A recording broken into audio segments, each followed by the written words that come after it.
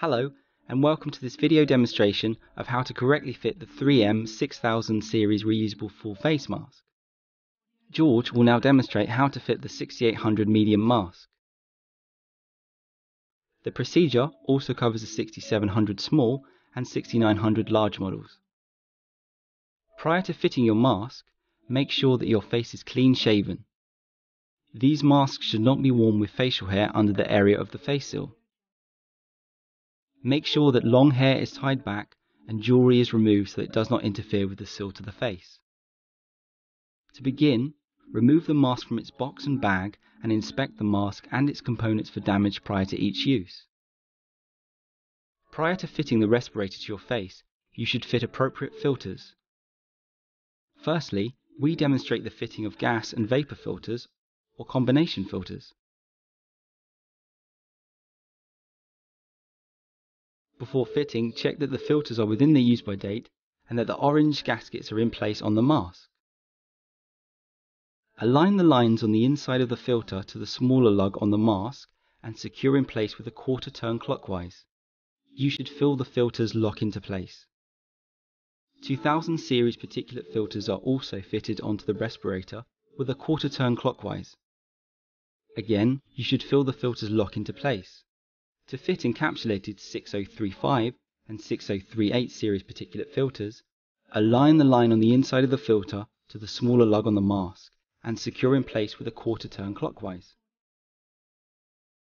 Remember to always replace filters as a pair. The method of fitting the mask to the face is the same regardless of which filters have been fitted until you reach the fit check. To fit, fully loosen all 4 head straps and place the harness at the back of your head and position the facepiece over your face. Progressively tighten the harness, starting by pulling the lower straps, then the upper straps. It should feel snug against your face, but take care not to over-tighten. Strap tension can be decreased by pushing out on the back of the buckles. The seal of the mask on the face should be fit checked before entering the workplace. If gas and vapour filters or combination filters have been fitted, a positive pressure fit check is performed by placing the palm of your hand over the exhalation valve cover, being careful not to disturb the fit of the mask. You should then exhale gently.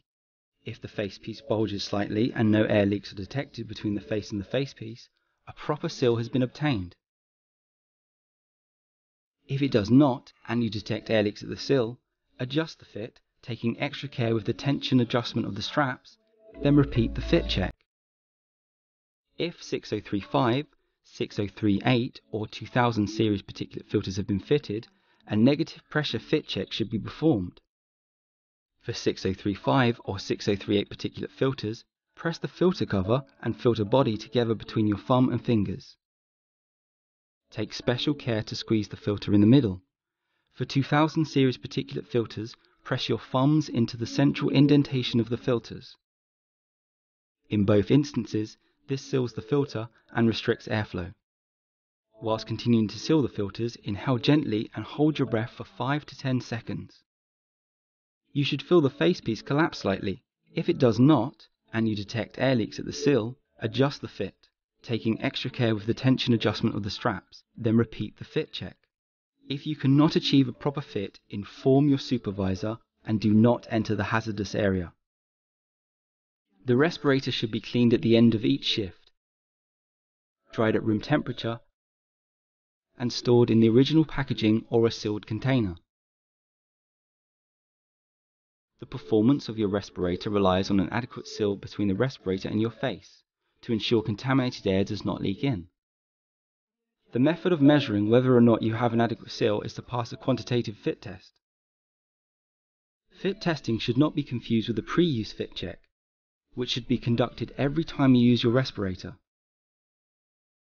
For more information on fit testing, please visit www.3m.co.uk/fit test respirator.